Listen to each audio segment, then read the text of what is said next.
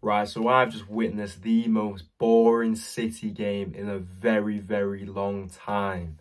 Too much possession, not enough penetration, far too much passing around the box without ever actually producing a final ball.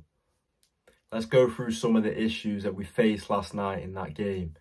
Ake, I love you. You're great defensively. You still got Bukayo Saka in your back pocket.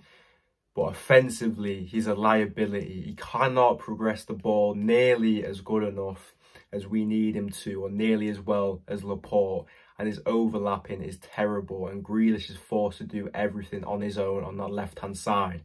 As for the right-hand side, Kyle Walker couldn't cross a road. He's probably got less than 10 assists in his 6 seasons now at City.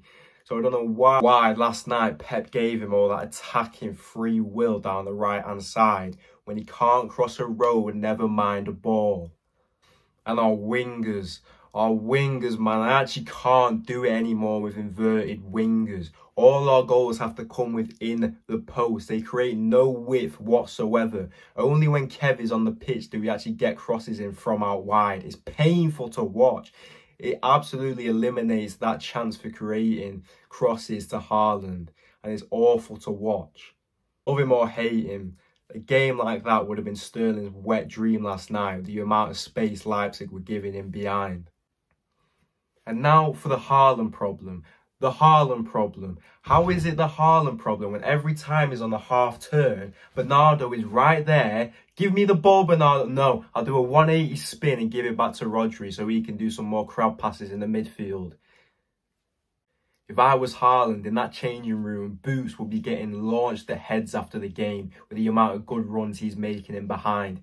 It was the exact same game as Tottenham, although this time Leipzig were crap enough to actually give us a goal. And just on Leipzig, they are a terrible, terrible team. Truly a worthless nothing team that offered nothing. Absolutely zilch.